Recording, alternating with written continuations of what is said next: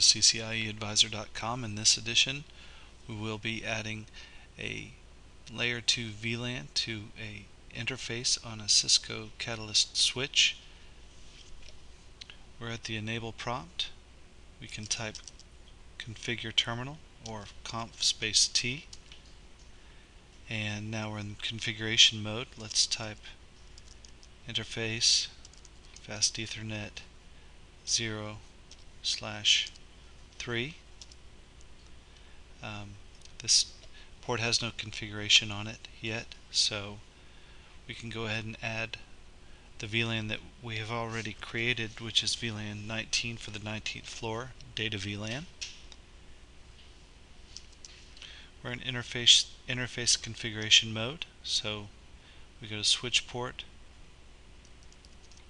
Access Vlan 19.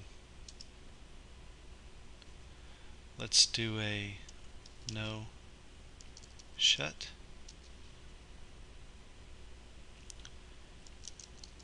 Type end,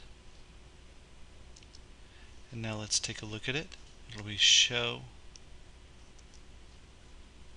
run interface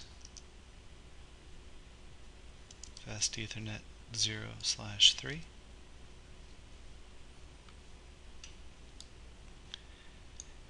And it's defaulted to a dynamic mode desirable, and we can go back in and take that out and make it permanently to access if we'd like to, and that'll be another lesson. So thank you for joining us at this edition where we added a VLAN to an interface on a Cisco Catalyst switch.